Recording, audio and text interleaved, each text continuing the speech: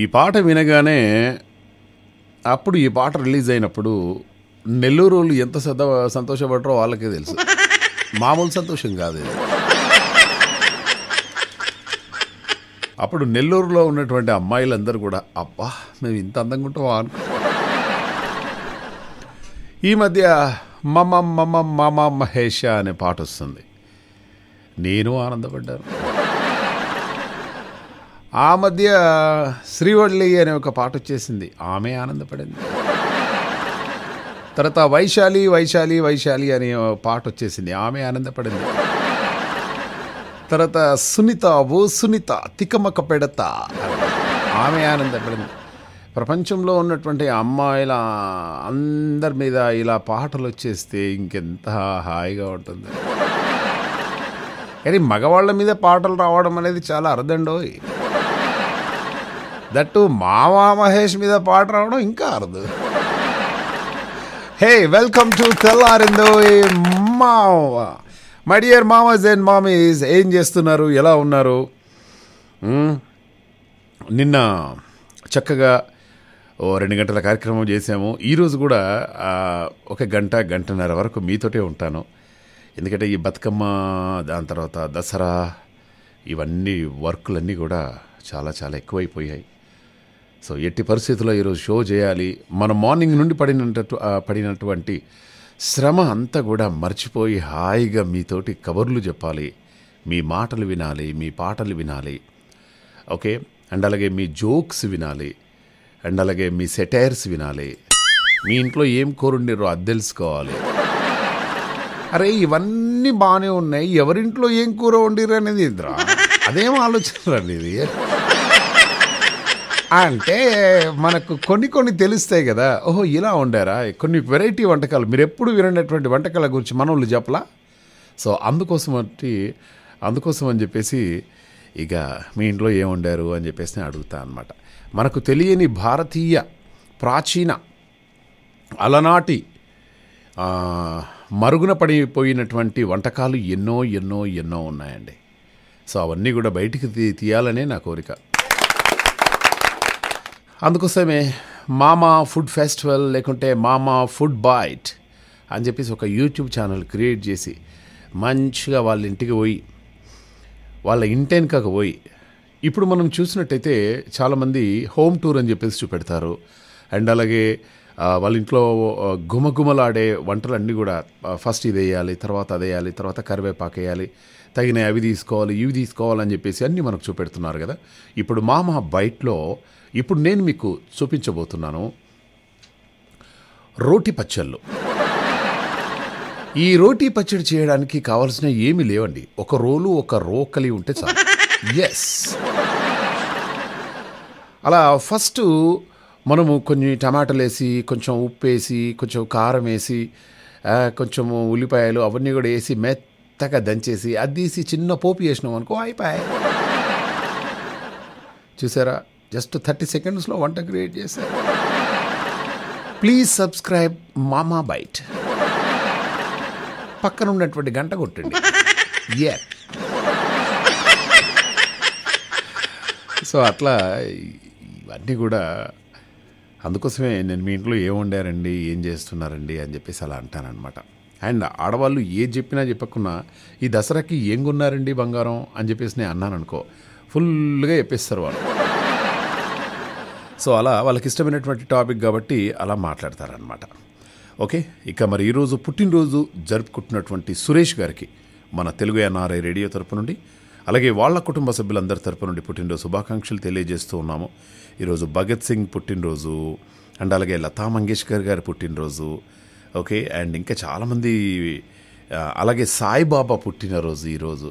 అందరికీ కూడా many more happy returns of the day. Happy birthday, happy birthday, happy birthday to you. వాళ్ళు ఉన్నా వాళ్ళు లేకున్నా మనం వాళ్ళని గుర్తు చేసుకోవడమే మనకొక పుట్టినరోజు లాంటిదండి. అంటే నువ్వు ఉన్నప్పుడు నీతోని, నువ్వు లేనప్పుడు నీ జ్ఞాపకాన్ని తలుసుకోవడమే ప్రేమంటే. పాపా ఏం చెప్పావురా మహేష్.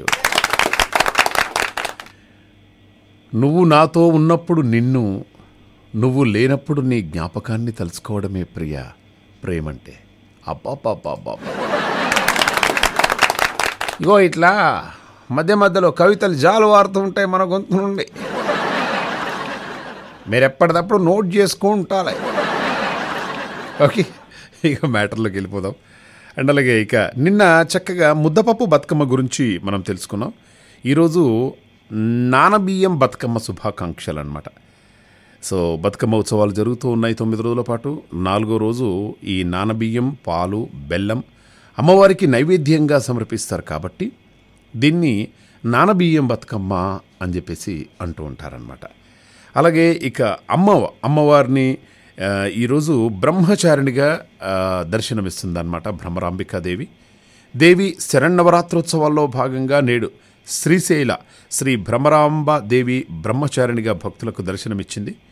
కుడి చేతిలో అక్షమాలను, ఎడమ చేతిలో కమండలాన్ని ధరించి ముక్కంటీసుడి సమేతంగా మయూర వాహనంపై విహరించింది. అమ్మవారికి విశేష అర్చనలు, పూజలు, హోమాలు అర్చకులు నిర్వహించారనమాట. గ్రామోత్సవంలో అనేక కళా ప్రదర్శనలు ఇవన్నీ కూడా భక్తులను ఆకట్టుకుంటున్నాయన్నమాట. అలా సో ఒక్కొక్క రోజు ఒక పండుగ వాతావరణాన్ని క్రియేట్ చేస్తున్నారు. అన్ఫార్చునేట్లీ మనం అక్కడికి వెళ్ళలేకపోయాము, కానీ లైవ్లో చూసుకోవచ్చు. ఓకే, అలాగే 9 రోజుల పాటు ఇక్కడ ఆడకుండొచ్చు, కానీ ఇక్కడ ఏమున్నది, ఫస్ట్ డే లాస్ట్ డే ఆడతారు. కానీ విలేజ్లో అలా కాదు, ప్రతిరోజు చక్కగా ఆ చప్పట్ల సవ్వడులు వినిపించాల్సిందే. 9 రోజులు మంచిగా 9 చీరలు తీసుకుంటారు. ఫస్ట్ డే రోజు ఇది కట్టుకోవాలి, సెకండ్ రోజు ఇది కట్టుకోవాలి. ఏమంటే ఇది బాగుందా? బాగుంది. 9 రోజుల పాటు ఇదే మాట గొంతు నుండి, చాలా బాగుంది, చాలా బాగుంది, చాలా బాగుంది, చాలా బాగుంది. ఫస్ట్ డే రోజు బ్రహ్మాండంగా ఉంది, లాస్ట్ డే రోజు కూడా బ్రహ్మాండంగా ఉంది. సో అలా గడిచిపోతూ ఉంది. అండ్ పిల్లలు, పెద్దలు అందరూ కూడా దసరాకు ముస్తాబాయి వెళ్ళిపోతున్నారండి. సగం హైదరాబాద్ ఖాళీ అయిపోయింది. నాదొక చిన్న షాప్ ఉన్నది, ఐస్ క్రీమ్ షాప్, నడవట్లేదు అది. బోల్డ్ అంతమంది పబ్లిక్ ఉంటుండే, పబ్లిక్ అందరూ వెళ్ళిపోయారు. అసలు ఏంది ఒకరు కూడా రావట్లేదు, ఏంది అంటే అందరూ ఊరికి వెళ్ళిపోయారు. హాయిగా ఐస్ క్రీమ్ తినేసి నేనే తినేసి వచ్చేస్తున్నాను. అయ్యే మహేష్, నువ్వు ఐస్ క్రీమ్ కూడా తింటావు అంటే ఏంటి, నేను మనిషిని కాదేటి. ఓకే, ఇక మ్యాటర్లోకి వెళ్ళిపోదాం. చాలా అంటే చాలా విషయాలు మాట్లాడుకోవాలి. ఒక హీరోయిన్ ఒక అభిమాని అడిగితే గుండెల మీద ఆటోగ్రాఫ్ ఇచ్చిందట. సో నేనైతే అలా తీసుకోను, సమస్య లేదు. నేను మనోళ్ళ తప్ప వేరే ఎవరిది తీసుకోను. చలో, మరి ఈరోజు మనం తీసుకున్నటువంటి ఫన్నీ క్వశ్చన్ ఏమిటి అంటే, అమ్మ పెట్టిన పండు అరటి పండు. అమ్మ అలా ప్రేమగా, అంటే చిన్నప్పటి నుండి అమ్మ చేతితో తింటే అది మధురం, మనం చెప్పాల్సిన అవసరం లేదు. అమ్మ అలా ముద్ద కలుపుతూ ఉంటేనే నోట్లో నీళ్లు ఊరుతూ ఉంటాయన్నమాట. అలా ఆడుకొని మళ్ళీ వచ్చేసి దాదా ఈ బుక్క పెట్టుకుందిరా బిడ్డ, ఈ బుక్క పెట్టుకు, అమ్మయ్య ఇక మళ్ళీ అనగానే మళ్ళీ అటు ఇటు తిరిగేసి మళ్ళీ వచ్చేదన్నమాట. సో కొందరు పిల్లలు మారం చేసి అస్సలే భోంచేయరు. వాళ్ళకు భోం చేయించాలంటే మాత్రం, అన్నం తినిపించాలంటే తల ప్రాణం తోక్కొచ్చేసేది అనమాట. బోళ్ళన్ని కబుర్లు చెప్పాలి, అలా తినిపిస్తారనమాట. అలా అరటిపండు చాలా మెత్తగా ఉంటుంది అండ్ పిల్లలకు చాలా స్వీట్గా ఉంటుంది. అది అమ్మ నోట్లో పెట్టగానే టక్కున మింగేస్తారనమాట.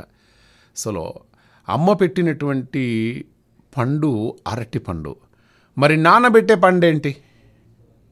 సరదాగా గెస్ట్ చేసి 9705220005కి మెసేజ్ చేసే ప్రయత్నం చేయండి. అండ్ అలాగే ఈ మధ్య ఎవరైనా ఒక హీరో ఒక 2 సంవత్సరాలైనా 3 సంవత్సరాలైనా 4 సంవత్సరాలైనా మంచిగా సెలబ్రేట్ చేసుకుంటారు. కానీ చెర్రీ ఎంట్రీ ఇచ్చేసి 15 సంవత్సరాలు పూర్తిగా వస్తుంది. Mega power star Ram Charan ఇండస్ట్రీలోకి ఎంట్రీ ఇచ్చి నేటితో 15 ఏళ్ళు పూర్తయ్యాయి. చరణ్ చిరుత 2007లో సెప్టెంబర్ 28లో విడుదలై చాలా సంచలనం సృష్టించింది. ఆ సినిమాకు డైరెక్టర్ పూరి జగన్నాథ్ అతి తక్కువ సమయంలో హైయెస్ట్ పెయిడ్ హీరో స్థాయికి చరణ్ ఎదిగాడనమాట. చరణ్ RRR ఇలా మంచి జర్నీలో ఆయన మగధీర, రంగస్థలం వంటి ఎన్నో అద్భుతమైనటువంటి హిట్స్ ఉన్నాయి. ఇప్పటి వరకు చెర్రీ తన కెరీర్లో మొత్తం 14 సినిమాల్లో నటించాడనమాట. సో ఆయన నటించినటువంటి ఫస్ట్ చిత్రం వచ్చేసి చిరుత. చిరుత కాదు. ఓకే, సో దాని గురించి ఈరోజు మనం మాట్లాడుకోబోతున్నాం. సో చిరుత అన్నాడు ఒక మంచి పాట రెడీ చేశాను. పాట నేను అసలు ప్లాన్ చేయలే. ఈ న్యూస్ కూడా ఇప్పుడే ఫ్రాక్షన్ ఆఫ్ సెకండ్స్లో తెలిసింది కాబట్టి మరి దాని దగ్గర ఒకటి మంచి పాట వేసుకోవాలి కదా. అమ్మ పెట్టిన పండు అరటి పండు అయితే నాన్న పెట్టిన పండేంటి. 9705220005కి మెసేజ్ చేసే ప్రయత్నం చేయండి. అండ్ ఈ ప్రపంచంలో 3 పదాలు చాలా అందాన్ని, ఆనందాన్ని, సంతోషాన్ని కలిగిస్తాయండి ఎవరికైనా కూడా. ఏంటో తెలుసా? అమ్మ, అమ్మ, నాన్న, అలాగే ఐ లవ్ యూ. ఈ 3 పదాలు. సరే, అమ్మ నాన్న మనం జనరల్గా అంటూనే ఉంటాం కదా. ఎవరైనా ఐ లవ్ యూ అని చెప్పేసి మరి ఇంత బేస్ వేసుకొని కాదు ఐ లవ్ యూ అన్నారనుకో, అప్పుడు బాగుంటుంది, వినడానికి బాగుంటుంది. అలాగే మనసుకు నచ్చిన వాళ్ళు వాళ్ళంతలో వాళ్ళే ఐ లవ్ యూ చెప్పారనుకో, అచ్చే బాపు. సో ఈ ఐ లవ్ యూ అనే పదానికి అంత పవర్ ఉందండి. ఏమంటారు? ఈ టెక్నికల్ ప్రాబ్లం తోటి పాట ముందే లీక్ అయింది.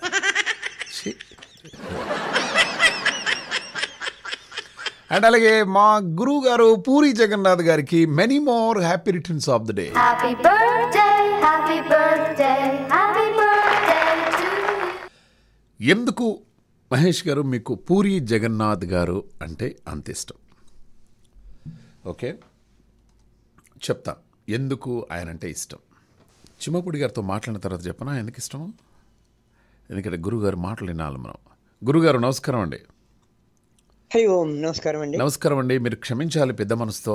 మామ ఈరోజు ఉదయం 9:30 నుండి వేరే ఒక కార్యక్రమంలో స్టక్అప్ అయి ఉన్నాడు అనుకున్నాను. అదేంటి ఉదయమే మరి గురువు గారి కాల్ రాలేదు ఇంకా ఏంటి అని అనుకున్నంతలోపే మీ దగ్గర నుండి ఒక కాల్ వచ్చింది. అనుకోకుండా నేను అందులో స్టక్అప్ అయిపోయాను. మళ్ళీ చేద్దాం అనుకున్నాను. 11-12 గంటల తర్వాత మీరు బిజీగా ఉంటారని చెప్పేసి చేయలేదు గురుగారు. పర్వాలేదండి. వంట వార్పు అవన్నీ ఉంటాయి కదా గురుగారు మీకు. అవును. ఓకే, చిమ్మపుడి గారు ఈరోజు అంటే నేను ఒక ముగ్గురి పేర్లు చెప్తానండి. మీకు వాళ్ళతోటి ఏదైనా అనుబంధం ఉందా అనేది చెప్పాలి మీరు. ఓకే, అంటే అనుబంధం అంటే వాళ్ళ మీరేమైనా ప్రభావితమయ్యారా చెప్పాలి. ఫస్ట్, తెలుగు కవి గుర్రం జాషువా గారు ఈరోజే పుట్టారండి. అవునండి. నంబర్ 1. అలాగే భారత జాతీయోద్యమ నాయకుడు భగత్ సింగ్ ఈరోజే పుట్టారండి. అలాగే నటుడు పైడి జయరాజ్ గారు కూడా ఇదే రోజు పుట్టారండి.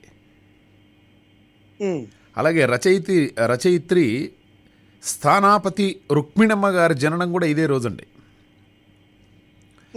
అలాగే గాయని లతా మంగేష్కర్ గారి జననం కూడా ఇదే రోజండి. అలాగే నిజాం వ్యతిరేక పోరాట యోధుడు వెల్దుర్తి మాణిక్యరావు గారు ఈరోజు పాపం చనిపోయారు రోజండి ఈరోజు.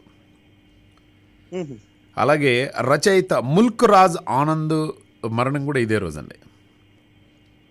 అలాగే ఈరోజు అంతర్జాతీయ సమాచార హక్కుల దినోత్సవం అండి. ఇది మీ అది మొదటి నుంచి ఉన్నదే ఇది. సో ఇందులో మీకు గుర్రం జాషువా ఐడియా ఉందా? అవునండి, చేశాను.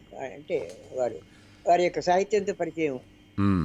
తర్వాత ఒకసారి విజయవాడ కవి సమ్మేళనంలో వారిని చూశాను కూడా నేను. కవి సమ్మేళనం ఒకసారి చూశాను వారిని. ఓకే, విజయవాడ ఆల్ ఇండియా ఆకాశవాణిలో ఏదో ప్రోగ్రాం ఇవ్వడానికి పోయినప్పుడు, ప్రసంగం ఇవ్వడానికి పోయినప్పుడు, మామూలు ప్రసంగాలు అవి తీసుకుంటారు. పోయినప్పుడు అదే రోజు కవి సమ్మేళనం ఉంది, ఉండండి అన్నారు వాళ్ళు. ఓకే, ఎవరెవరు వస్తున్నారంటే పెద్ద వాళ్ళు, విశ్వరావు సత్యనారాయణ గారు, తుమ్మలపల్లి సీతారామమూర్తి చౌదరి గారు, తర్వాత ఆరుద్దర గారు, తర్వాత జాషువా గారు, దేవులపల్లి వారు, వీరంతా ఉద్దండ పండితులు అందరూ కూడా ఉన్నారు, వచ్చారు. కవి సమ్మేళనం జరిగింది. ఆ రోజు చూసే భాగ్యం కలిగింది. కానీ నాకు అంత విషయ పరిజ్ఞానం వారికి నాకు తెలియదండి, లేదండి. గుర్రం జాషువా గారు పిరదౌసి, గబ్బిలం, ముంతాజ్ మహల్ లాంటి ఆ, బ- అది పుస్తకాలు రాశారు అని చెప్పేసి తెలిసింది మాకు. అలాగే ఈయన గురించి ఒక చిన్న జోకు కూడా నాకు ఎప్పుడో నేను విన్నాను, మన రేడియోలో కూడా చెప్పినట్టు నాకు ఇంకా గుర్తు. ఒకరోజు ఒక చక్కని సమావేశం జరుగుతుంది, ఒక చక్కని సభ జరుగుతుంది. ఆ సభలో ఓ వ్యాఖ్యాత ఇలా మాట్లాడుతున్నాడు అనమాట. ఈరోజు మన తెలుగు కవి గుర్రం జాషువా గారిని సవినయంగా వేదిక మీదకి ఆహ్వానిస్తున్నాము. ఈయన రచనలకు గాను ఈయన ఎన్నో అద్భుతమైనటువంటి రచనలు చేశారు. ఈ రచనలకు ఒక బహుమతి ప్రధానోత్సవం చేయడం జరుగుతుంది మన విశిష్ట అతిథి తరపు నుండి అని చెప్పేసి అనగానే ఆ విశిష్ట అతిథి వచ్చేసి గుర్రం జాషువా గారికి మంచిగా షాల్వా కప్పి మంచిగా ఫ్లవర్ బొకేసి ఇచ్చేసి ఒక చిన్న షీల్డ్ అటువంటిది ఇచ్చేసి అన్నాడట, జాషువా గారు మిమ్మల్ని ఈరా కళ్ళ ముందు చూడడం చాలా ఆనందంగా ఉందండి. ఏమండి ఈ మధ్య గుర్రాలకు కూడా అవార్డులు వస్తున్నాయా, గుర్రాలకు కూడా అవార్డ్స్ వస్తున్నాయా అని అడిగాడట. అనగానే గుర్రం జాషువా గారు మైకు తీసుకొని ఆ ఎదురుంగా సభలో ఉన్నటువంటి గాడిద వెంకటేశ్వరరావు అని ఒక ఆయన ఉండే అనమాట. గాడిదలకే రంగా గుర్రాలకి ఎందుకు రావు సార్ అన్నాడు. అప్పుడు ఆ హాల్ అంతా కూడా నవ్వులతో మారిపోయింది అని చెప్పేసి అన్నట్టుగా తెలిసింది నాకు. తర్వాత ఏం జరిగిందో తెలియలేదు నాకు. ఇట్లాంటి చమత్కారాలు చాలా ఉన్నాయి. యా గురుగారు. హరిశ్చంద్ర నాటకంలో జాషువా గారి పద్యాలు తీసుకున్నారు. పరిజయపల్లి లక్ష్మీకాంత కవి గారు రచించినటువంటి హరిశ్చంద్ర నాటకంలో జాషువా గారి కాటిసీని పద్యాలు చాలా బాగుంటాయని వారికి తీసుకున్నారు. చాలా మంది హరిశ్చంద్ర వేషధారులు అందరూ కూడా ఆ పద్యాలనే పాడుతుంటారు. ఇప్పుడు ఈ బలిజేపల్లి లక్ష్మీకాంతరావు గారు ఎవరు? ఈయన ఇంత బాగా ఎలా రాస్తున్నాడు ఆయన? ఋషికాంత కవి గారు, రావు కాదు, ఋషికాంత కవి గారు హరిశ్చంద్ర నాటకం చాలా అద్భుతంగా రాశారు. వారు చాలా ఏళ్ల క్రితం రాశారు. అయితే అందులో ఆయన శ్మశాన వాడి గురించి పద్యాలు ఎక్కువ రాయలా. శ్మశాన వాడికి సీన్ ఏదైతే ఉందో చాలా ప్రాణప్రదమైనటువంటి మంచి బాగా పండేటువంటి సీన్ అనమాట. ఆ సీను తగిన పద్యాలు లేకపోయేటప్పటికీ అప్పుడు జాషువా గారి కాటి సీన్లో ఉన్నటువంటి పద్యాలు తీసుకుని ఇవి పెడదాం అనుకుని తర్వాత డ్రామా వాళ్ళందరూ కూడా ఆ పద్యాలు పెట్టారు. 4-5 పద్యాలు జాషువా గారి పద్యాలు పెట్టారు. ఒక అనుభవం మీకు చెప్తాను, చెప్పండి. దాదాపు సుమారు 30-35 ఏళ్ల క్రితం కాంగ్రెస్ వారు ఒకటి ఏర్పాటు చేశారు సంజీవరెడ్డి భవన్లో, ఖమ్మంలో. ఒక జాషువా జయంతి నాడే, ఇదే రోజున జాషువా జయంతి రోజున ఏర్పాటు చేసేసి జాషువా గురించి మాట్లాడటం అదంతా జరుగుతుంది. ఆ సందర్భంలో నన్ను వాళ్ళు అడిగారు, ఏమండి జాషువా గారు రాసిన పద్యాలు ఏమైనా మీరు ప్రిపేర్ అవుతారా, పాడతారా అని అడిగారు. ఒక వారం రోజుల ముందే ఇట్లా ప్రోగ్రామ్ ఉంది ఫలానా రోజున ఆదివారం నాడు. సరేనండి అన్నాను. అప్పుడు నా దగ్గర పద్యాలు ఏం లేవును నిజానికి. మరి ఎలా దొరుకుతాయంటే లైబ్రరీలో పోండి, లైబ్రరీ అన్నారు. అంటే లైబ్రరీకి వెళ్ళాను. అక్కడ జాషువా గారి పద్యాలు తీసుకుని పద్యాలు ప్రాక్టీస్ ఒక కూడా మాట్లాడుకుని హార్మోనియం మీద ఆ సభలో ఆ రోజున సుమారుగా 10 పాడే డిస్టర్బెన్స్ వస్తుంది.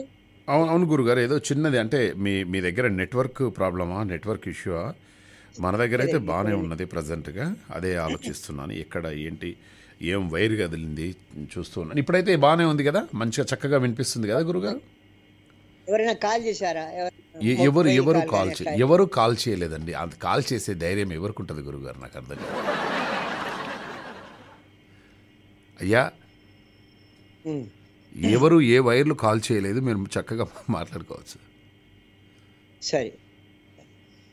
అప్పుడు సభ అయిన తర్వాత జాషువా గారి అమ్మాయి హేమలత లవణం గారిని వేదిక మీదకి ఆహ్వానిస్తున్నాం అనేటప్పుడు నేను షాక్ తిన్నా ఒకసారి. అమ్మో, జాషువా గారి పద్యాలు విన్నదా, అమ్మో ఇది తప్పుడు పట్టుకుందో ఏమో అని భయపడి ఉడికిపోయి అప్పుడే మొదట్లో పాడేశారు. నాకు ఆమె ఎదురు కూడా కూర్చుంది, ఆమె ఎవరో నాకు తెలియదు. గెస్ట్ వచ్చి హేమలత లవణం గారిని పిలిచారు వీళ్ళు. ఆ సంగతి నాకు తెలియదు. ఆ రోజుల్లో పత్రికలు ఆహ్వానం ఇట్లా కార్డ్స్ పంపించడం ఇవన్నీ ఏం లేవు కదండి, ఊరికే తెలియజేసుకోవడమే వాళ్ళకు వాళ్ళు. అట్లా ఆవిడ వచ్చి గెస్ట్గా స్టేజ్ మీదకి వచ్చి సభ ప్రారంభమైన తర్వాత అప్పుడు నన్ను వేదిక మీదకి పిలిచింది. ఇంతవరకు రామ్మూర్తి గారు, అదే శ్రీరామ్మూర్తి గారు అనుకుంటాను, వారిని వేదిక మీదకి ఆహ్వానిస్తున్నాను చెప్పి నేను వణుకుతూ వెళ్ళి, అమ్మో ఏమి శ్రీరామ్మూర్తి గారు చాలా పద్యాలు శ్రవణానందకరంగా చక్కగా పాడారు. మా నాన్నగారి పుస్తకం మీలాంటి వాళ్ళ చేతులు అంటే 100 మంది పద్యాలు వింటారండి, మా దగ్గర ఉంటే ఏం లాభం అండి, మా నాన్నగారి సాహిత్యం అని వెంటనే పుస్తకం మీద సంతకం పెట్టి తన సంతకం పెట్టి పూర్తిగా జాతీయ సాహిత్యం అంతా ఉండేటువంటి పుస్తకాన్ని నాకు ఆమె స్టేజ్ మీద వేదిక మీద ఇచ్చారు నాకు వారు, ఓకే హేమలతాల వనంగా. అదొక అనుబంధం అనమాట. సరే, ఈ సందర్భంగా మీరు 18 జాతీయ ఓకే గురుగారు. వస్తుంది, మరి ఎట్లా ఉంది ఏమిటో అక్కడ. బాగుంది గురుగారు, అవుట్ అయితే మంచిగా వస్తుంది. ఎన్నో ఏండ్లు గతించిపోయినవి, ఎన్నో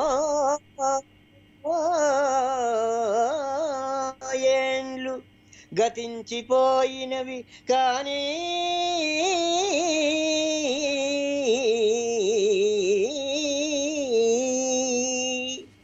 ఈ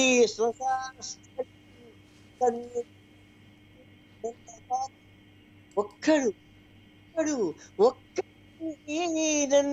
లేచిరా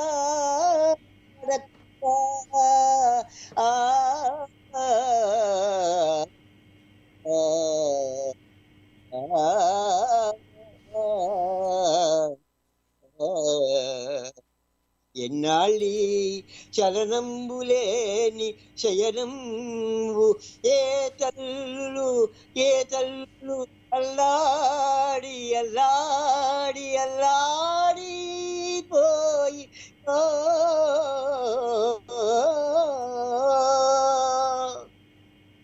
కన్నీటం వడి క్రాగిపోయిన నికంబింబు పాషాణము,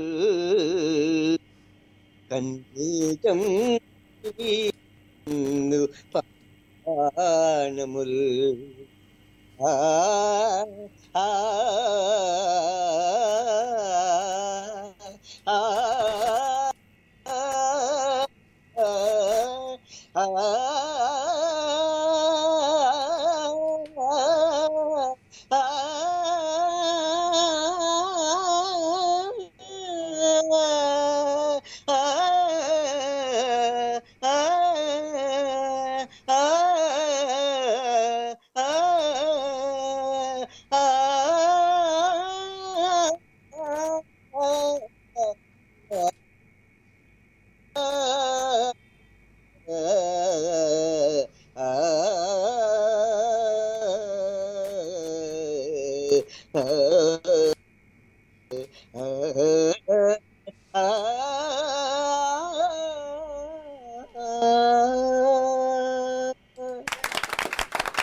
క్యా బాత్ హై, క్యా బాత్ హై, క్యా బాత్ హై గురుగారు.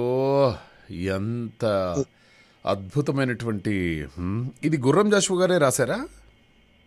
అవునండి. ఆహా, ఏ పెద్ద ఆయన గురించి ఇంకా చాలా విషయాలు తెలవాలి మనకి. నేను ఏదో ఏదో ఏదో అనుకున్నాను, కానీ ఇందులో ఇంత అద్భుతంగా ఉందనే విషయం తెలియదు గురుగారు. ధన్యవాదాలు గురుగారు, మంచి పాట పద్యం వినిపించారు గురుగారు. Thank you so much. ధన్యవాదాలండి. యా, అలాగే దక్షిణమూర్తి గారిని కూడా ఒక్కసారి మనం పిలిపియాలి గురుగారు. అవునండి, ఒక్కసారి పిలిపిద్దాం. అక్కడ ఏవో కొన్ని పర్సనల్ ప్రాబ్లమ్స్ కొన్ని ఉండి, తర్వాత స్కైప్ కూడా సరిగ్గా పనిచేయట్లేదు అక్కడ. ఓకే, నేను చాలాసార్లు మాట్లాడాను ఆయనతోటి. అవునా? చాలాసార్లు మాట్లాడాను. మేము వారం మాట్లాడతాం. యా, అదే ఇప్పుడు మన మనోహర్ రెడ్డి మామ అడుగుతున్నాడు, మామ why don't you call Dakshinamurthy గారు on this day to sing ఏ పద్యం అని చెప్పేసి అన్నా. డెఫినెట్గా మామ, మావతో మ్యాక్సిమంగా నేను ట్రై చేసే ప్రయత్నం చేస్తా. Wonderful, thank you very much గురుగారు. యా, పద్యం చూశారు కదండి, గుర్రం జాషువా గారి గురించి ఎవరికి తెలియదు, కానీ సత్యహరిచంద్ర నాటకంలో ఆ క్లైమాక్స్లో చాలా అత్యద్భుతంగా పడతారు. అండ్ మనోహర్ రెడ్డి మామ, మరి మీరు కూడా సరదాగా ఒక పద్యమో ఒక గద్యమో ఏదన్నా వినిపించవచ్చు కదా మామ? ఓకే, మామ నాటిక మాత్రం మెసేజ్ పెడుతూ ఉంటారు. జాక్ ఫ్రూట్ అంటాడు, స్విమ్మింగ్ పూల్ అంటాడు.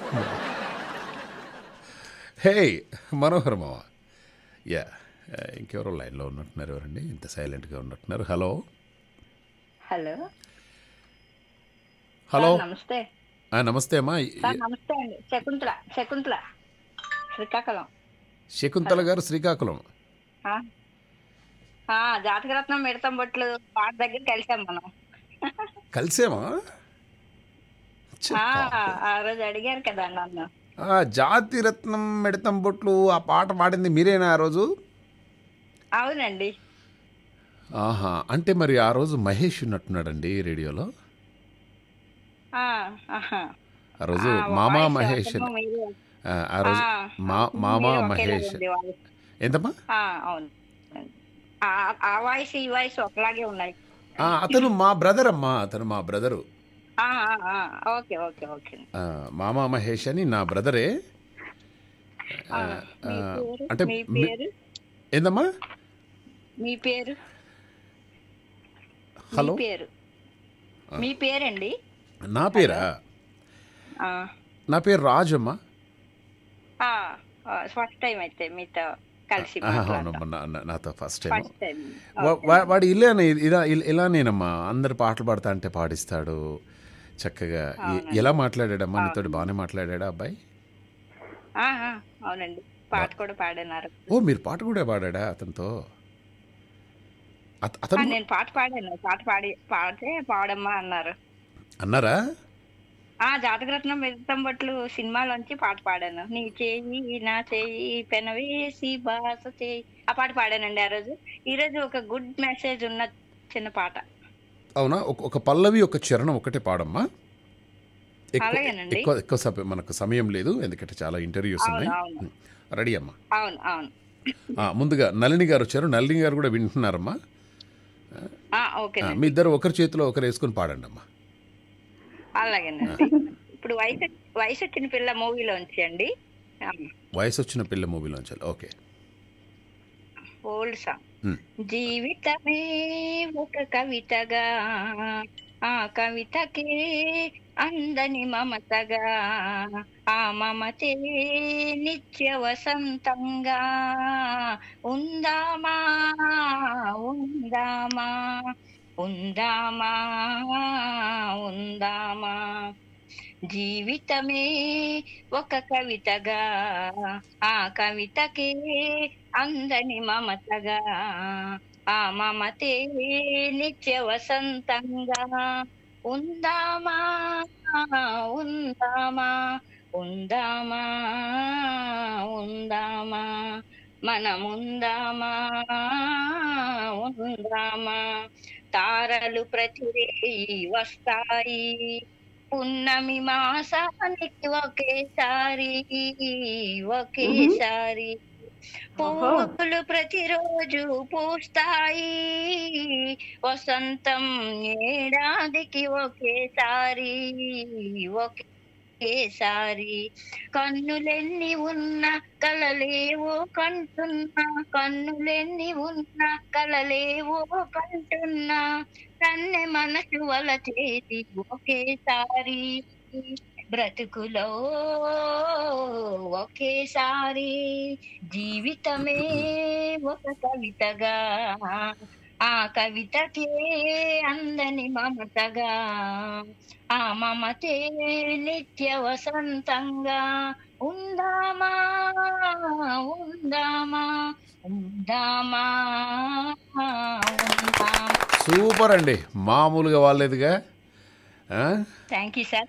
అలా అంటే మన కళ్ళు ఉన్నవే రెండు, అవి ఎన్నెన్నో కలలు కంటాయి కదా. ఆ కలల మహారాణి ఒక్కరే కదా. మనసు ఒకేసారి, అది బ్రతుకులో ఒకేసారి బ్రతుకు. ఇంకేదన్నా కానీ ఆమెతోటే, ఆమె కోసమే. అంతేనా? అద్భుతం. తారలు ప్రతిరోజు వస్తుంటారు, కొన్ని వేల నక్షత్రాలు వస్తుంటాయి. అరే, మన పున్నమి బేబీ వచ్చేది ఒకేసారి. ఎగ్జాక్ట్లీ. ఎంత బాగా చెప్పారండి నిజంగా కూడా. శకుంతల గారు,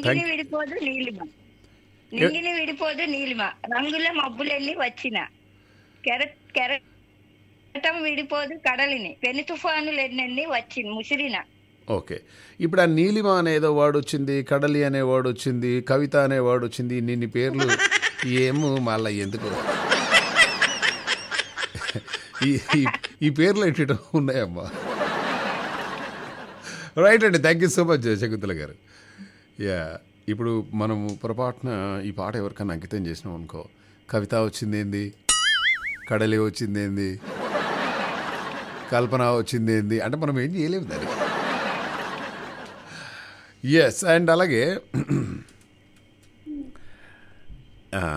పక్కింటి అమ్మాయి అడుగుతుందన్నమాట, ఏమని, ప్రమిళ అడుగుతుంది ఏమని, ఏ రాధిక నీ ఫేవరెట్ యాక్టర్ ఎవరే అనగానే రాధిక అంటుంది, నా ఫేవరెట్ యాక్టరా ఇంకెవరే, మా ఆయనే. అవునా, అదేమిటి, నేను యాక్టర్ అంటే నువ్వు మీ ఆయన అంటావేంటి అంటే రాధిక అంటుందన్నమాట, సినిమా యాక్టర్ల యాక్టింగ్ ఏముందే ప్రమిళ, ఎవడో రాసిన దాన్ని దర్శకుడు చెప్పిన దాన్ని 10 సార్లు రిహార్సల్ చేసి నటిస్తూ ఉంటారు. మా ఆయనతో ఏమండి సినిమాకు వెళదామండి అన్నాననుకో, గుడికి వెళదామని చెప్పేసి అన్నాననుకో, కంచిబట్టల షోరూమ్కి వెళదామని చెప్పేసి అన్నాననుకో, ఇక మా వారి నటన చూడాలి, ఆ ఫేస్ చూస్తే జీవితం మీదే విరక్తి పుడుతుంది, భూమి మీద రోగాలు కష్టాలన్నీ తనకే ఉన్నట్టు, అదే వాళ్ళ సైడ్ నుండి ఎవరైనా వచ్చారనుకో, అప్పుడు చూడాలి ఆ ఫేస్లో అబ్బబ్బబ్బబ్బబ్బా బిల్ గేట్లా ఒక ఫోజు. అందుకే గుడికి వెళ్దాం అనుకుంటే మా అత్తగారిని, సినిమాకి వెళ్దాం అనుకుంటే మా తోటి కోడల్ని, చీరల షాప్కి వెళ్దామంటే మా ఆడబిడ్డని ప్రయోగిస్తున్నానే తప్పదు.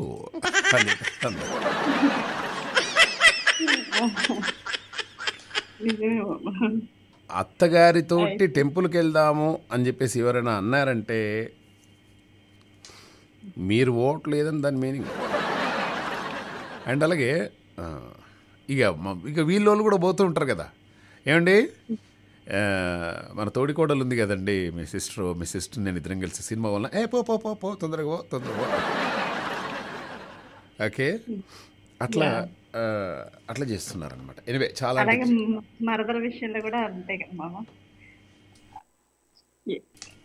మరదల విషయంలో అంటే ఒకే విషయాన్ని 2 రకాలుగా ఫీల్ అవుతారు అంటే అని చెప్తా కదా, మీ చెల్లి వస్తుంది మా చెల్లి వస్తుంది అంటే ఒకలా ఫీల్ అవుతారు. అవును అవును, మీకు అర్థం కాలేదేమో. నేను ఒక జోక్ చెప్పమంటే నాకు అంత పెద్ద జోకులు నాకు అసలు అర్థం, చిన్న మెదడు నాది, నాకు గంత అది లేదండి, లేదు. అబ్బా, మీరు అసలు అలా చూడగానే ఫేస్ చూడగానే ఎడిటింగ్ చేసేస్తారు. మీకు ఎంత తెలివో మాకు తెలుసు అండి మామగారు, మీకు అన్నీ తెలుసు, సర్వాంతర్యామి మీరు. బయట పడరు అంతే, అన్ని మనసులో పెట్టుకుంటారు. మీకు అన్నీ తెలుసు అండి మామగారు, మీరు చాలా తెలివైన వారు. నాకు తెలివి ఉందా అండి? ఎవరైనా నమ్ముతారా అండి? మనోహర్ మామ, నాకు తెలివి ఉందా మామ నాకట? ఓకే, అలాగే ఇంకెవరు వచ్చినట్టున్నారు. ఎవరండి, ఎవరు వచ్చారు? నాగవలి. అగో, హలో, ఎవరండి? నాగవళ? నాగవళి అయ్యి ఉంటుందండి అంటే ఆవిడే. నాగవళి గారు, హలో నాగవళి గారు, మాట్లాడండి అమ్మా. సరే, ఆ నాగవల్లి గారు మాట్లాడకంటే ముందు మనం మాట్లాడదాం. అబ్బో, ఆ గొంతు వినిపించింది. నాగవల్లి గారు ఎలా ఉన్నారు? అబ్బా, ఇప్పుడు కొడుకు చెక్కలైనట్టు నవ్వించారు సార్. ఆ రోజు ఓలెట్ లక్ష్మి వాయిస్ రికార్డ్ వేశారు కదా, ఆ రోజు ఎంత నవ్వానో ఇప్పుడు సేమ్ సిచ్యువేషన్. శకుంతల గారు మీరు కలిపి నవ్వించారు. అది చెప్పడానికి వచ్చాను సార్. అది చెప్పడానికి వచ్చారా? ఉండండి, నేను మీతో చాలా మాట్లాడాలి. నాగవల్లి గారు ఏం మాట్లాడతారు సార్, చెప్పండి. షేర్ చేసుకుందామని వచ్చాను ఆ విషయం. మెసేజ్ పెడితే మీరు చూడరు, అందుకే చెప్పి వెళ్దామని వచ్చా. చెప్పి వెళ్దామని ట్రై చేశారా? ఓకే నాగవల్లి గారు, మరి దసరాకి ఏంటి సంబరాలు? అక్కడ ఏవైతే ఇక్కడ అవే. మన ఇండియాలోనే ఉన్నాం, మేమైతే ఏపీ, మీది తెలంగాణ. అవును, సేమ్ టు సేమ్. ఇప్పుడు మా ఇంట్లో గారెలు చేస్తుంది మా అమ్మ, మీ ఇంట్లో కూడా గారెలు చేస్తారా? అవే అవును. మా మమ్మీ మురుకులు చేస్తుంది, మీరు కూడా మురుకులే చేస్తారా? అదే అంతే. ఇప్పుడు కాదండి ఇప్పుడు మా దగ్గర ఇక్కడ ఇటు సైడు గట్టిగా ఉంటాయి గారెలు, అవి పల్చగా గట్టిగా ఉంటాయి. మీకు ఆ గారెలు తెలుసా? గారెలు అనుకుంటే మనం రోజు మార్నింగ్ తినే గారెలు కాదండి. నేను ఇదే కన్ఫ్యూజ్ అవుతున్నా చాలా. అవునా నళిని గారు, నాకు తెలియదు. అయితే బియ్యం పిండితో చేస్తారండి, ఇంకేదో కలిపి చేస్తారు గారెలు. అందులో పల్లీలు ఇంకేదో వేస్తుంటారండి.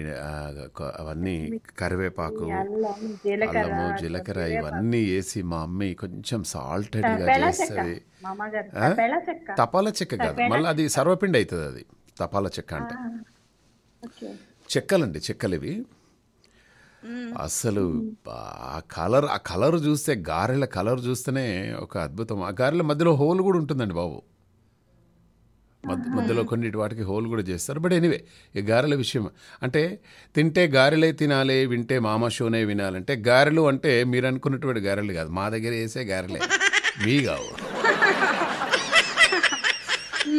మీ దగ్గర వేసేటి కావు. ఈ గారెలు అంతే. మీకు అవే ఇష్టమా? మరి ఏం చేశారు ఈరోజు మీ ఆయనకు మీరు?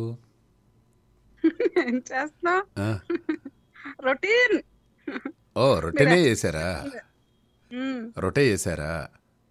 రొటీన్ ఫుడ్ ఎప్పుడో ఒకసారి స్పెషల్ ఉంటుంది.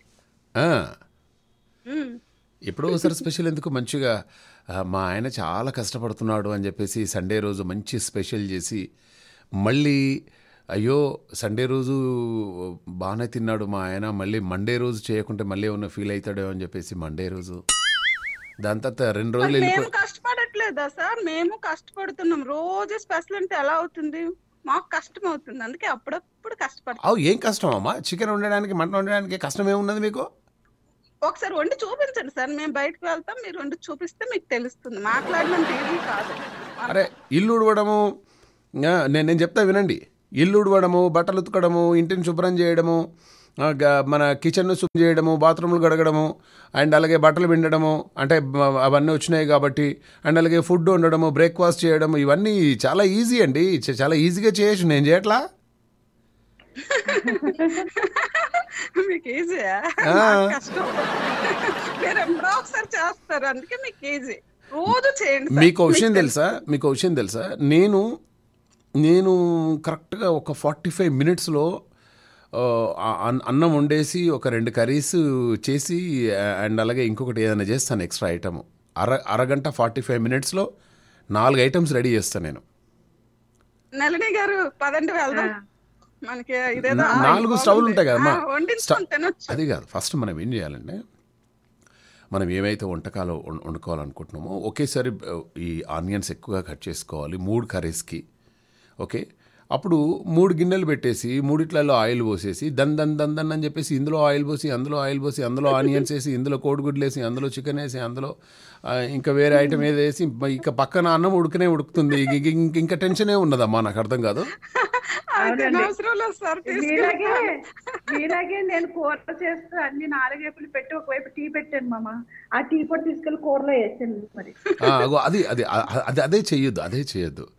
నేను చాలా ఫాస్ట్గా ఇంట్లో, ఈవెన్ మా అమ్మ కానీ మా ఫ్రెండ్స్ కానీ చాలా అంటుంటారు, అరే ఇంత ఫాస్ట్గా ఎలా చేస్తావురా నువ్వు అని చెప్పేసి. కాకుండా ముందే ప్లాన్ చేసుకుంటాను ఏం చేయాలి ఏంటనేది.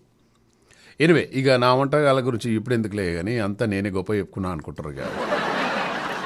సరే, ఇప్పుడు అది వానజల్లు గిల్లుతుంటే అనేది ఒక పల్లవి వాడమ్మా తొందరగా. ఆగు నాగవల్లి గారు, వానజల్లు నల్లి గారు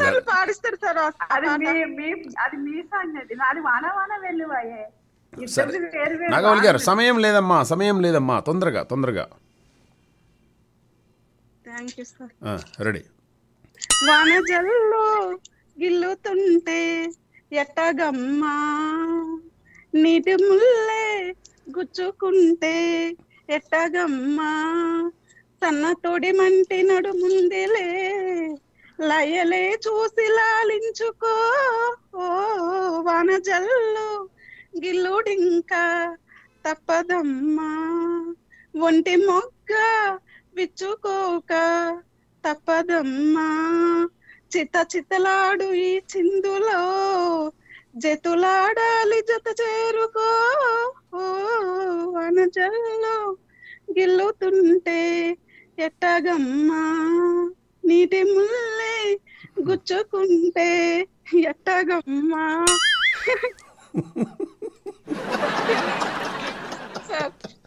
ఎంత మంచిగా వాడుతున్నావు, మంచిగా వాడుతున్నావు. వెరీ నైస్ అండి నాగవల్లిగా, సూపర్ అండి మీరు అసలు. Very nice. బాయ్ మా.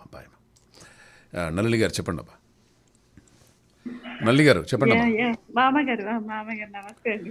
నేను కూడా చెప్తాను, ఏదైనా జోక్ చెప్తానండి. అయితే చెప్పండి తొందరగా. నేను దానికంటే ముందుగా, నేను తాగితే మా ఆవిడకి చచ్చేంత భయం, తాగకపోతే నాకు భయం, అందుకోసమే తాగాల్సి వస్తుంది. ఓకే, అయితే ఒక ఆయనకి తాగుతారు, ఎక్కువ తాగుతా ఉంటే నీతులు చెప్పాను. అలాంటి వాళ్ళు అక్కడ ఉండి, ఎందుకు అబ్బాయా అలా తాగుతూ ఉంటావు, జీవితాన్ని నాశనం చేసుకుంటావు, తాగినోళ్ళు నరకానికి పోతారు తెలిసిందా అంటే, అవునా అవ్వా నరకానికి పోతారా, మరి నేను తాగినప్పుడు ఆ షాప్ వాడు కూడా పోతాడు అంటే, వాడు పోతాడు. మరి ఆ చికెన్ షాప్ వాడు ఎదుర్కొంటాడు అంటే, వాడు పోతాడయ్యా. ఇలాంటి పనులు చెప్తే నరకానికి వెళ్తారు అంటే, అవ్వా ఎంత మంచి మాట చెప్పావా, వాళ్ళు ఎక్కడ ఉంటే నాకు అక్కడ స్వర్గం, వాళ్ళందరూ నాతో వచ్చినప్పుడు నాకు నరకానికి పోవడానికి ఏ ప్రశ్న లేదవ్వా. సూపరా, వెరీ నైస్ అండి. ఇప్పుడు భార్యాభర్తలు ఈ సైకిల్ టైర్ లాంటి వారండి. నళిని గారు, భార్యాభర్తలు సైకిల్ టైర్ లాంటి వారండి. భర్త వెనక టైరు, భార్య ముందు టైరు. ఓకే, భర్త ఏ టైరు? వెనక టైరు, భార్య ముందు టైరు. బ్రేకులు రెండింటికి ఉంటాయి, కానీ మనము వెనక బ్రేకే వేయాలండి. ముందు బ్రేక్ వేస్తే మూతిపళ్ళు రాలుతాయి అని చెప్పేసి అంటున్నారు పెద్దవాళ్ళు. అవునండి, అది మామగారు. గుర్రం అన్నాక దాన్ని ఏమంటారు, దోటి దెబ్బలు తప్పు, పెళ్ళం ఉన్నాక తిట్లు తప్పు, చెట్టు అన్నాక కాయలు కాసే చెట్టుకే కదా దెబ్బలు. ఏదో చెప్పండు, మీకు అర్థమైతే సంతోషం ఉంటాను. మీరు ఒక్క నిమిషం ఆగండి అమ్మా, ఒక్క నిమిషం. ఇది ఓకే, ఇదొకటి. ఇది ఎర్లీ మార్నింగ్ లేవగానే ఈ టాబ్లెట్ వేసుకుంటామా, మధ్యాహ్నం ఇది వేసేసుకోండి, సాయంత్రం ఒకసారి ఇది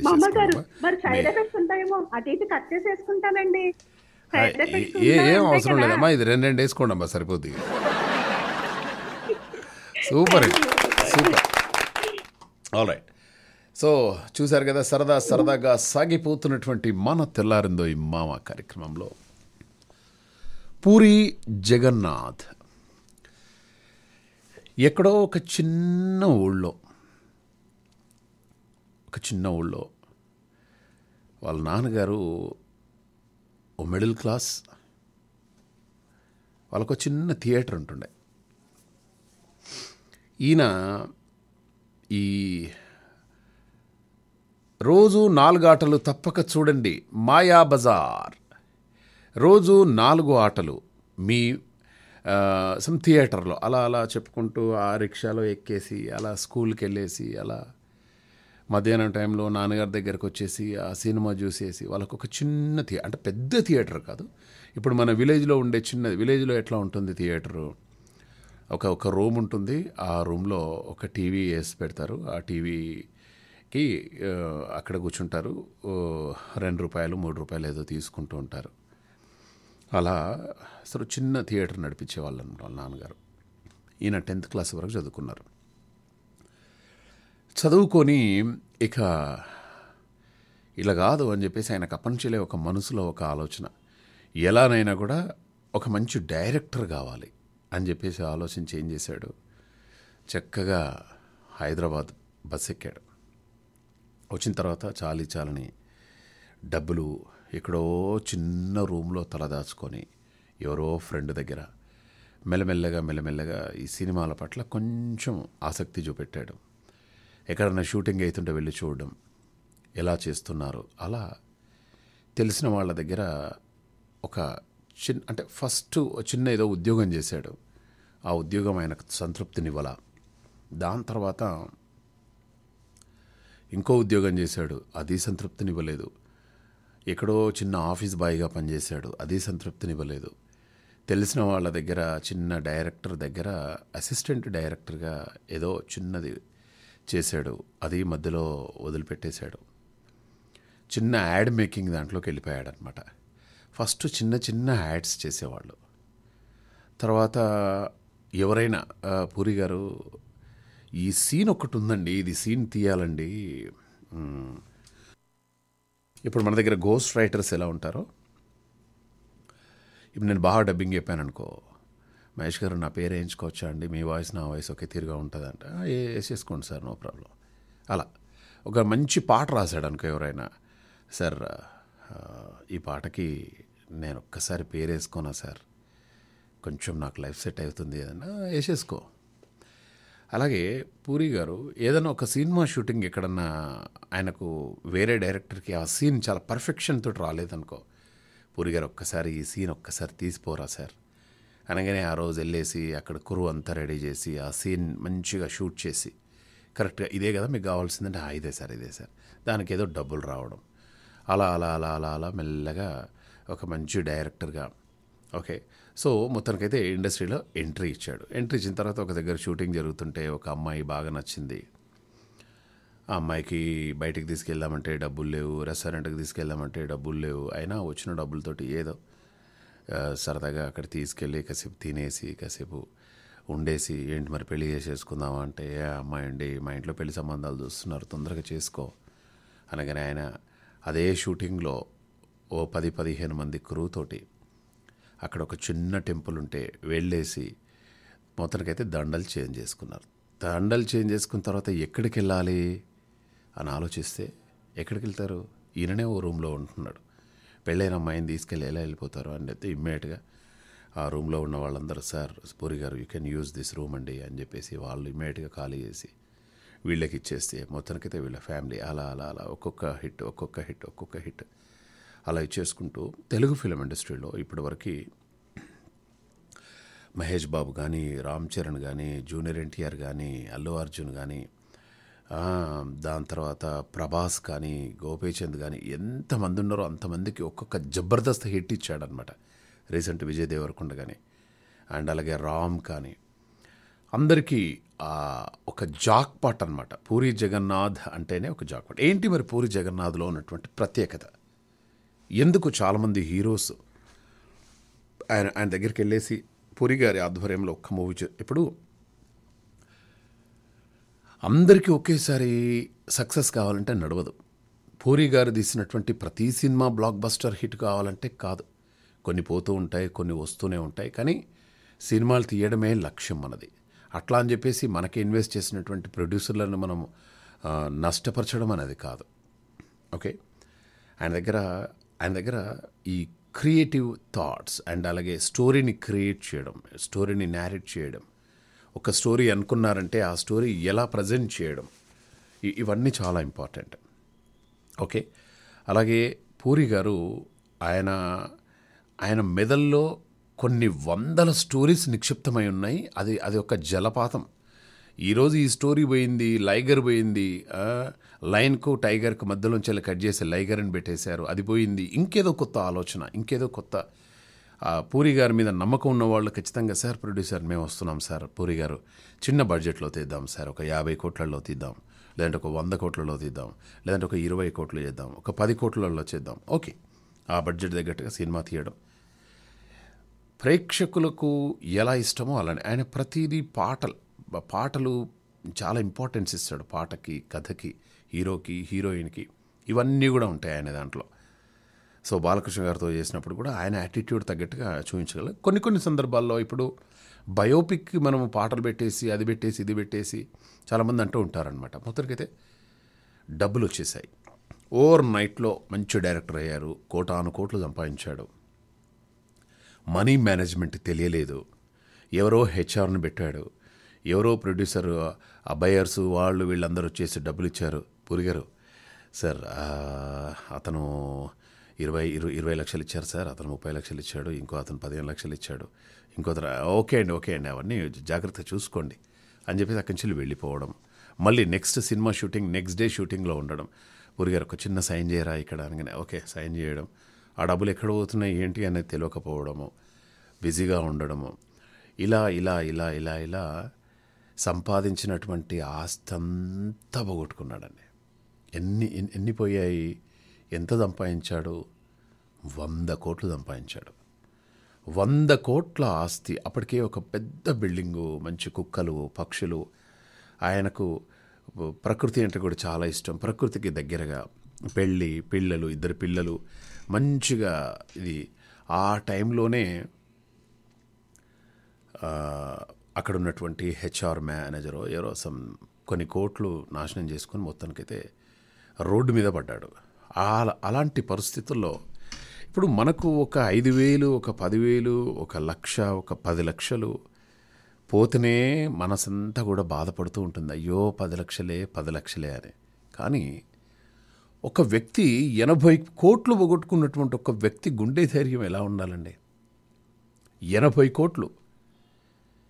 మనం ఆ 80 కోట్లు సంపాదించాలంటే ఎన్ని జన్మలెత్తినా కూడా సంపాదించలేం మనం. ఓకే, మహా అంటే నెలకు 15 లక్షల శాలరీస్ కావచ్చు. ఎన్ని రోజులు కష్టపడాలండి మనం కదా? 15 లక్షల శాలరీ అని కొందరు అనుకుంటే మిగతా వాళ్ళకి ఏంటి, ఇప్పుడు ఈ నెలకు 50,000 వచ్చేవాళ్ళది, 1,00,000 వచ్చేవాళ్ళది, ఎన్ని సంవత్సరాలు కష్టపడాలి వాళ్ళు. అటువంటిది ఉన్న పలంగా ఒక ఎవరెస్ట్ శిఖరం ఎక్కేసి అక్కడ నుండి బోర్లా పడిపోతే కింద పడిపోయాడు. ఇల్లు అమ్ముకోవాల్సి వచ్చేసింది, 15 కుక్కలు అమ్ముకోవాల్సి వచ్చేసింది, కొన్ని 100 పక్షులు అమ్ముకోవాల్సి వచ్చేసింది, ఆ అపార్ట్మెంట్ అమ్ముకోవాల్సి వచ్చేసింది, ల్యాండ్ అమ్ముకోవాల్సి వచ్చేసింది. ఆయన కొనుక్కున్నవన్నీ అమ్ముకున్నారు. అమ్ముకొని బిడ్డ, కొడుకు, భార్య కట్టుబట్టలతోటి వేరే ఒక ఇంట్లో దాచుకున్నారు. అందరూ వచ్చేసి పూరిగారు 5 లక్షలు తీసుకోండి, పూరిగారు 10 లక్షలు తీసుకోండి, సారీ అండి ఇట్లయితుంది అనుకోలేదండి, అలా అవుతుందండి. అప్పుడు ఆ టైంలో మన సన్నిహితులు, మన ఫ్రెండ్స్, మన బంధువులు, మన డైరెక్టర్స్, వాళ్ళందరూ కూడా ఆయన భుజం తట్టి ఏమండి you can do it sir అని చెప్పేసి అనగానే మళ్ళీ ఒక మంచి బ్లాక్ బస్టర్ హిట్ కొట్టడము, మళ్ళీ అపార్ట్మెంట్ ఒకటి మంచి కొనుక్కొని, ఒక మంచి బ్యూటిఫుల్ హౌస్ కొనుక్కొని, మళ్ళీ భార్య పిల్లల్ని తీసుకెళ్ళిపోయి వాళ్ళకు మంచి లైఫ్ ఇచ్చేసి మళ్ళీ మూవీ తీసిన తర్వాత ఆయన మీద నిందలు, అపనిందలు. డ్రగ్స్కి అలవాటు పడ్డాడు, అక్కడ అంటే బ్యాంకాక్ వెళ్ళిపోతాడు, అక్కడ కోట్లు ఖర్చు చేస్తాడు, ఆయనతో ఉన్న వాళ్ళందరికీ డ్రగ్స్ అలవాటు ఉంది, అది అని చెప్పేసి అన్ని రూమర్స్ అన్నీ క్రియేట్ చేసి ఓకే టీవీ ఛానళ్ళు అప్పటి వరకు పైకి ఎగిసినటువంటి ఒక కెరటం ఈ టీవీ ఛానల్స్ అన్నీ కూడా దుమ్మెత్తిపోసాయి. డ్రగ్స్ కేసులో అరెస్టు, అప్పటి వరకు పొరిగారు. సార్ ఒక్క ఇంటర్వ్యూ రా సార్, ప్లీజ్ సార్ ఒక్క ఇంటర్వ్యూ రా సార్ అని అడిగిన వాళ్ళందరూ కూడా పూరి మీద రకరకాల రాతలు రాసి అధపాతానికి తొక్కేశారండి. లిటరల్గా తొక్కేసిన తర్వాత మళ్ళీ పైకి రావాలి. అరే ఎట్లా ఏంటి, సమాజం అంతా డబ్బులు పోయాయి, పరువు పోయింది, ఇన్ని రోజులు కష్టపడి తెచ్చుకున్నటువంటి ఖ్యాతి పోయింది, మరి ఎలా ఈ టైంలో? అందరిలాగా ఆయన సూసైడ్ చేసుకోలే, అందరిలాగా ఆయన భయపడలేదు. ఆయనకు ఒకటే ధైర్యం అన్నమాట, నేను సాధించగలను జీవితంలో అని చెప్పేసి అలా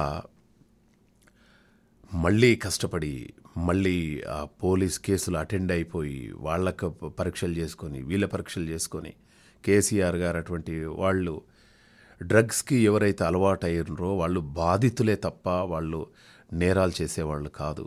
సో బాధితుల కింద అని చెప్పేసి మళ్ళేదో అనడము, అవన్నీ కూడా బయటకు వచ్చేసి మళ్ళీ ఆయన పని ఆయన చేసుకుంటూ ఉన్నాడు.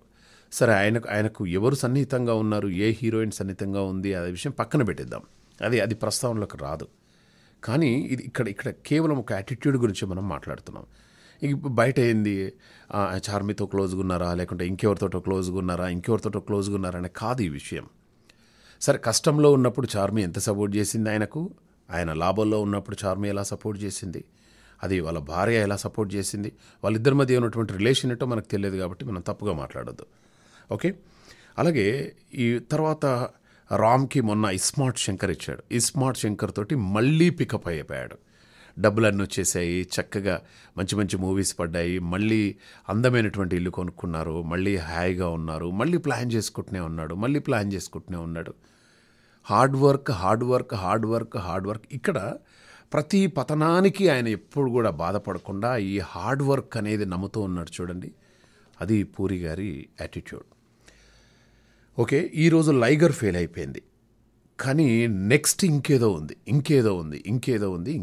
అంటే ఒకదాన్ని మనం నమ్ముకొని ఒక ఆశయ సాధన కోసం ఏం ఆశయ సాధనం? ఆయనకు బోల్డ్ అని డబ్బులు ఉన్నాయి, కోట్లు ఉన్నాయి ఆస్తి, ఇంకేం ఆశయ సాధనం అండి? హాయిగా రిలాక్స్ అయిపోవచ్చు. ఇద్దరు పిల్లలకు పెళ్ళిళ్ళు చేసి ఆ కొడుకుని హీరో చేసేస్తే అయిపోతుంది. అట్లా కాదు, ఒక సమాజానికి ఒక మంచి దృశ్య కావ్యం అందించాలి, ఎంటర్టైన్మెంట్ ఇవ్వాలి, ఒక మంచి మూవీ తీయాలి. అదే ఒక ప్యాషన్ ఆయనకి. కొన్ని మూవీస్ సక్సెస్ అయిపోతాయి, కొన్ని ఫెయిల్ అయిపోతాయి, కానీ ఇటువంటి డైరెక్టర్ని మాత్రం నేను ఎప్పుడు కూడా చూడలేదండి. God bless you sir. మీరు ఇంకా ఇటువంటివి ఎన్నో మరెన్నో చేయాలి. ఈ టీవీ ఛానల్స్ కానీ, మనుష్యులు కానీ, ఇంకెవరో కానీ ఎన్ని రూమర్స్ క్రియేట్ చేసినా అవన్నీ కూడా పక్కన పెట్టేసి విజయం ఎప్పుడు కూడా మీ వైపే ఉండాలని చెప్పేసి నేను మనస్ఫూర్తిగా కోరుకుంటున్నానండి. అండ్ నాకు పూరి గారంటే కూడా ఎందుకో తెలియదు. నేను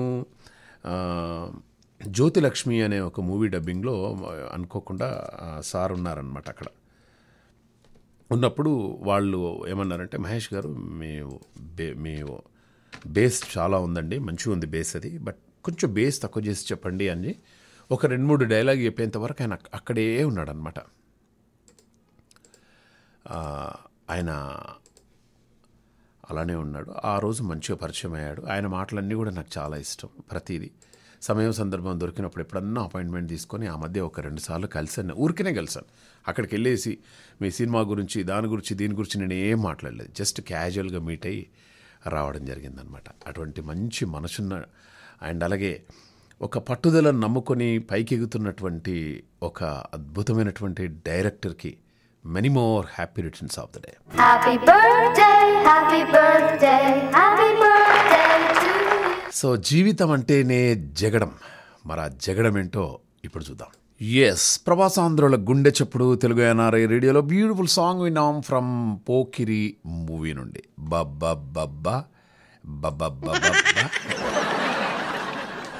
ఓకే, ఇప్పుడు మనకు రకరకాల ఫిర్యాదులు అందుతూ ఉంటాయి. ఈ పోలీస్ డిపార్ట్మెంట్కి కానీ, లేకుంటే 100కి కానీ, లేకుంటే ఇంకెవరు కానీ రకరకాల ఈ ఫిర్యాదులు అందుతూ ఉంటాయండి. అయితే ఆ మధ్య ఇట్లనే ఒకసారి ఏమైందంటే, నేను ఆ మధ్య OLX చూసేవాడిని ఎక్కువగా. సెకండ్ హ్యాండ్లో ఏదైనా ఒక మంచి ఫోన్ కొనుక్కుందాంలే, నేను ఖర్చు పెట్టడం ఎందుకు, ఇప్పుడు యాపిల్ 14 అది ఇది కొనుక్కోవాలంటే 80,000 90,000 అవుతాయి, ₹1,00,000 అవుతాయి. ఎవరన్నా అవసరం ఉన్నవాళ్ళు అమ్ముకుంటారు కదా, కొన్ని న్యాయంగానే ఉంటాయి OLXలో. అట్లా చూస్తుంటే ఒక ఆఫీస్ ఓపెన్ చేసాము. ఆఫీస్లో వేరే ఫర్నిచర్ చూస్తే అది 60,000 70,000 అయింది. బట్ కొత్తది న్యూలీ ఫర్నిష్డ్ మేము కొన్నాము. అనుకోకుండా మళ్ళీ మేము వేరే వెళ్ళిపోతున్నాము, వేరే బెంగళూరుకి షిఫ్ట్ అయిపోతున్నాము అని చెప్పేసి అనగానే నేను అక్కడికి వెళ్ళాను. అక్కడికి వెళ్ళిన తర్వాత ఫర్నిచర్ అంతా కూడా చూసాము. చూసిన తర్వాత ఎంత అండి ఫర్నిచర్ అంటే 30,000 అని చెప్పేసి అన్నారనమాట. సరే 30,000 కదా, ఇట్స్ ఓకే, అది బయట కొంటే 80,000 90,000 ₹1,00,000 అవుతుంది, 30,000కి ఇచ్చేస్తున్నారు అని చెప్పేసి అన్నారనమాట. అన్న తర్వాత ఆమె ఏమన్నదంటే, వాళ్ళ వైఫ్ అండ్ హస్బెండ్ నుండి ఇది యాక్చువల్గా మేము అమ్మొద్దు అనుకున్నామండి, బట్ అన్ఫార్చునేట్లీ మేము కొంచెం కాలేజెస్ వెళ్ళిపోతున్నాము, సో మళ్ళీ మేము ఎప్పుడు వస్తాం కూడా తెలియదు, మొన్ననే తీసుకున్నాం, కావాలంటే బిల్ చూడండి అది ఇది అని చెప్పేసి అన్న తర్వాత, ఇది మా ఆవిడది ఒకటి బుట్టా పడిపోయిందండి ఇందులో. యాక్చువల్గా ఓపెన్ చేసి చూసేవాళ్ళము, ఆ బుట్టానే ఆల్మోస్ట్ ఒక 1.5 తులా ఉంటుంది. నేను వద్దు అన్నాను, బట్ ఈ సోఫాలో ఇరుక్కుపోయింది అని చెప్పేసి అనగానే వాయబా అయ్యో మరి తీయండి సార్ పర్లేదు, బుట్టానే కదా, మళ్ళీ వాళ్ళకి ఇష్టమై కొనుక్కున్నారు కదా, వాళ్ళు చాలా ఇష్టం బుట్టాలంటే మామూలుగా అంత ఇష్టమైనటువంటి మనము వాళ్ళని కాదనలేం కదా సార్ మీరు అని చెప్పేసి అన్నా అనమాట. అంటే లేదండి మహేష్ గారు, అది దొరికేటట్టు లేదండి, చాలా ట్రై చేసాము, పైన కింద రకరకాలుగా ఎన్ని ట్రై చేసినా కూడా ఆ బుట్ట లేదు అని చెప్పేసి మేము డిసైడ్ అయిపోయాం. అంటే వాళ్ళ ఆవిడుండి లేదండి లేదండి ఖచ్చితంగా అందులోనే ఉందండి బుట్ట అంటే. అయ్యో ఈ బుట్ట మరి ఇప్పుడు ఏం చేద్దాము, ఇప్పుడు మొత్తం పీకి పెడదామా కంప్లీట్ అంటే, వద్దులేండి ఆయన తీసుకోరు మళ్ళీ అని చెప్పేసి, సరే అని చెప్పేసి ఇక 30,000 ఇచ్చేసి ఆ ఫర్నిచర్ తీసుకొచ్చాము. పెద్దది, ఒక 10-15 మంది కూర్చోవచ్చు. అండ్ ఒకటి పెద్ద, 2 పెద్ద చైర్లు, ఒకటి పెద్దది, ఇంకేదో టీపాయ్, ఇంకేదో ఉంది అందులో. బట్ చాలా బాగుంది అది ఫర్నిచర్. నేను జనరల్గా సెకండ్ హ్యాండ్ కొనను, బట్ చూడగానే ఎందుకో నచ్చింది అనమాట. సో ఆ బుట్ట అందులోనే పడిపోయింది. అక్కడ కట్ చేస్తే తూర్పుగోదావరి జిల్లా రాజమహేంద్రం కార్పొరేషన్లో సోమవారం రోజు ఒక స్పందన కార్యక్రమంలో చిత్రమైనటువంటి ఫిర్యాదు అందిందనమాట. ప్రభుత్వ చెత్తబుట్టలో తన బంగారు ఉంగరం పడిపోయిందని, దాన్ని వెతికి ఇవ్వాలని చెప్పేసి ఒక మహిళ ఫిర్యాదు చేసిందనమాట. అయితే ఇంట్లోని చెత్తను ప్రభుత్వ డంపింగ్ క్యారియర్లో వేస్తుండగా ఉంగరం మిస్ అయిందని పేర్కొందనమాట. దీంతో శానిటైజేషన్ సిబ్బంది 5 గంటల పాటు చెత్త మొత్తం జల్లెడబట్టి చివరకు ఉంగరాన్ని గుర్తించి ఆమెకి ఇచ్చేశారట.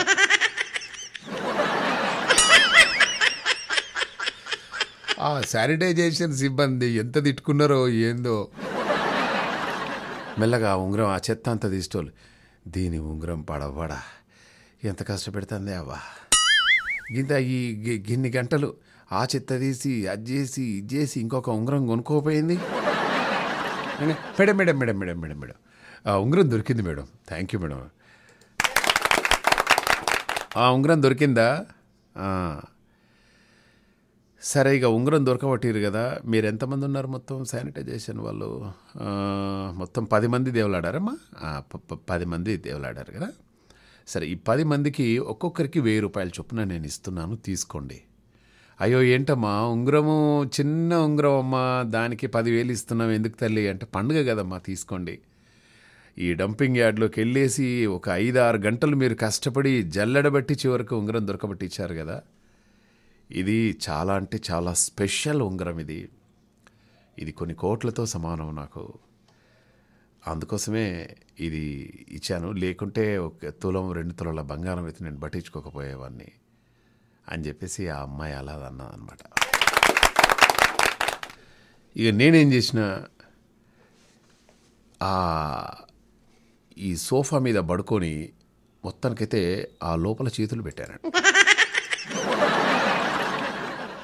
లోపల చేతులు పెడితే చిన్న చిన్న ఈ మూలలు కుచ్చుకుంటున్నాయి నాకు. సరే ఇప్పుడు ఏంటి అది దొరికితే ఏంటి అంటే, నేనేదో అది నాకు తులంన్నర ఉన్నది, తులంన్నర అది బయట అమ్మినా కూడా మనకు 30,000-40,000 వస్తాయనే ఇంటెన్షన్ అసలు లేనే లేదండి. లేదు, ప్రామిస్, మీరు అట్లా మాట్లాడదు. నేను ప్రామిస్ అన్నా అంటే అంతే. ఇప్పుడు ఈ సోఫా సెట్ల గురించి మాట్లాడితే వీరేందర్ కాల్ చేస్తారు.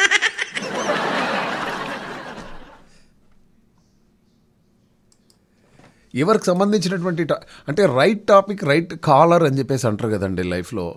ఏ టాపిక్ గురించి వాళ్ళు భలే దోస్తారండి. మీరు ఎక్కడి నుంచి వస్తారు సార్? మీరు ఈ వైజాగ్ వాళ్ళతో చాలా కష్టం సార్.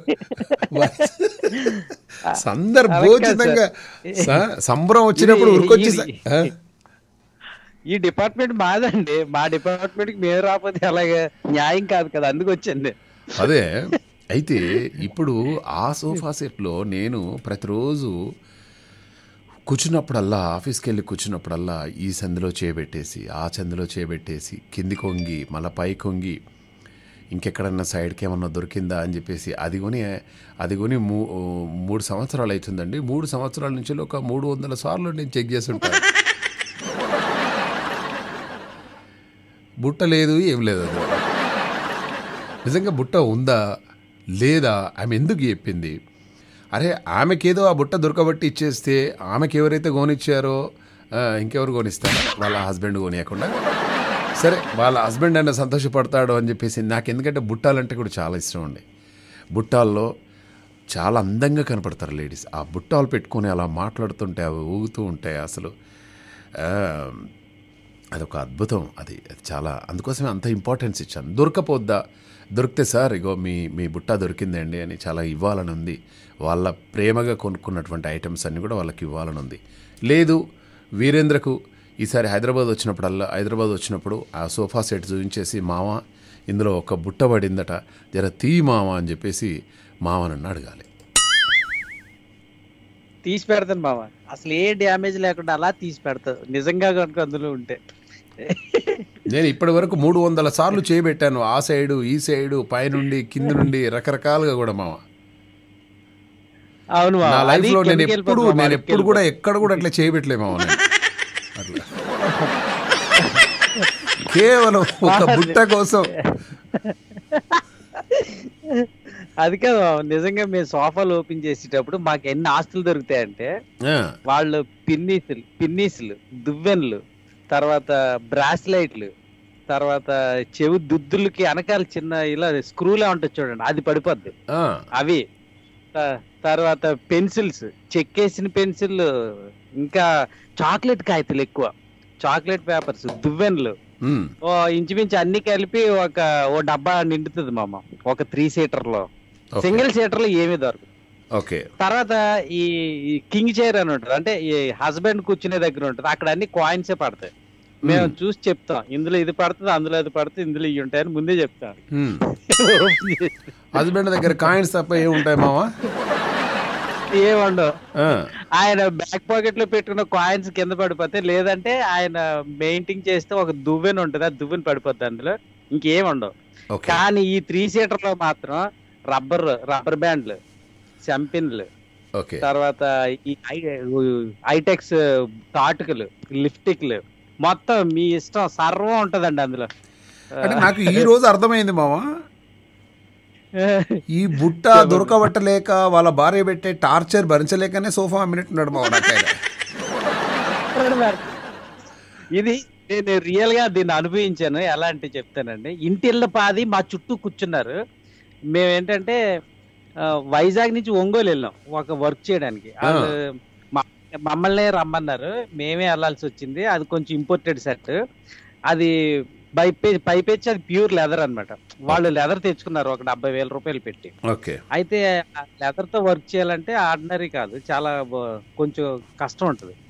దాంతో మేము చేయడానికి మాకు అది కొట్టిన పిండి అనమాట. సరే అంటే వాళ్ళకి మాకు 15 సంవత్సరాల నుంచి అనుభవం ఉంది కాబట్టి రమ్మన్నారు. సరే వెళ్ళాం. వెళ్తే మాకేం అర్థం కావట్లా, మా చుట్టూ కాపలా కాస్తున్నారు, వాళ్ళు 6 అన్నారు ఓపెన్ చేస్తారు. మా పరిస్థితి ఉందండి, ఏంటంటే ఇలా కూర్చున్నారంటే, మీరు ఓపెన్ చేయండి చాలు, మేము చూస్తాం, ఎలా అవుతుందో చూడాలన్నారు. మాకేం అర్థం కావట్లా. అందులో ఒక 80,000 రూపాయలు బ్రాస్లెట్ పడిపోయింది అమ్మాయిది. మేము ఎవరైనా మా కుర్రలు ఎవరైనా దొరికివి అంటే దాన్ని ఎవడైనా నొక్కుతాడేమో అని చెప్పి అందరూ పోతద్దాలు పెట్టి వెతుకుతున్నారు మమ్మల్ని. మేము ఓపెన్ చేయలేక ఏంటి ఇలాగే చూస్తుంది, ఇంతమంది మధ్యలో మేము ఎలా పని చేయాలా అని చెప్పి మేము ఆలోచిస్తున్నాం. అప్పుడు అసలు ఏంటి విషయం ఏంటి అని పడిపోయింది అని అడిగాను. అడిగితే ఇలా బ్రాస్లెట్, అయితే మీరు వెయిట్ చేయండి ఇస్తాం, మీరు చూడకపోతే మేము లేపుతాం, మీరు భయపడక్కర్లేదని జాగ్రత్తగా ఓపెన్ చేసి దొరికిందన్నమాట. మీకు కావాలక మాకే దొరికింది. మా వాడు నాకు చూసి గుటకులు మింగుతాడు, ఏం చేద్దాం, ఎంతమంది ఉన్నారు ఇవ్వాలరా, ఇప్పుడన్నా మనం దొంగలం కాదు మంచోళ్ళని నిరూపించుకొని ఇచ్చారా బాబు అని చెప్పి అప్పుడు వాళ్ళు అందరి సమక్షంలో తీసుకుని తిరిగి వచ్చారని చెప్పి. అంటే ఇక్కడ అది తీసుకోవడం పెద్ద సమస్య కాదు, దాని వెనకాలో ఆ ఫీలింగ్స్కి మనం వాల్యూ ఇవ్వాలి మావా. నాకు నిజంగా ఇప్పుడు మళ్ళీ షో తర్వాత కూడా వెళ్ళేసి మా కస్టమర్స్ ఏంటంటే మాకు తాళాలు ఇచ్చేస్తారు, ఇంటి తాళాలు ఇచ్చేసి మీరు పని కంప్లీట్ చేసేయండి అని చెప్తారు. ఆ ఫ్రిడ్జ్ లో పలానా ఐటమ్స్ ఉన్నాయి, ఇవి ఉన్నాయి, అవి ఉన్నాయి. మాకు అన్ని ముందే స్కానింగ్, తినడానికి ఏమీ లేకపోతే వంటగదిలో జీడిపప్పుతో సహా అన్ని అయిపోతాయండి, ఎక్కడెక్కడ ఏమన్నా అన్ని చెప్పేసి వెళ్ళండి అంటాం ఫ్రెండ్లీగా. వాళ్ళు అన్ని చెప్తారు, కావాల్సినవి అన్ని పెడతారు, మేము అన్ని తయారు చేసి ఫినిష్ చేసి వెళ్ళిపోతాం. కానీ ఒంగోలులో మాత్రం మాకు ఆ ఏరియా తెలియదు. ఒంగోలు అంటే మేము చాలా ఇప్పుడు వెళ్ళలేదు, అక్కడికి వెళ్ళి చేయాల్సి వచ్చింది. ఇక్కడ పడిపోయింది, వైజాగ్ లో సోఫాలో పడిపోయింది, అక్కడికి తీసుకెళ్తే అక్కడ రిపేర్ చేయాల్సి వచ్చినప్పుడు తీసి ఇవ్వాల్సి వచ్చింది అనమాట. Okay, but such a wonderful మామా, thank you so much, wonderful మామా. యా, సో సో బుట్టాలు, ఇక బుట్టాల గురించి చెప్పాల్సిన అవసరం ఏమున్నదండి. మన ఇక అందమైన అమ్మాయిలకు అదొక వరం అన్నమాట. అంటే ఒక భార్య, భర్త, ఒక ప్రేమికుడు, ఒక ప్రియురాలు, అది కాకుండా అందమైనటువంటి అమ్మాయిల చెవి దగ్గర అక్కడ ఆ బుట్టాలు శాశ్వతంగా నేను ఊరేసుకుంటానండి మీ చెవులకు అని చెప్పేసి ఊరేసుకొని అలా ఊగుతూ ఉంటాయన్నమాట. అంటే జీవితాంతం అలానే ఉండిపోవాలి అని ఒక చిన్న కోరిక. సో అటువంటి బుట్ట బొమ్మలందరికీ సూపర్. రేపటి తెల్లారిందో ఏమో కార్యక్రమంలో మళ్ళీ కలుద్దాం. Stay tune.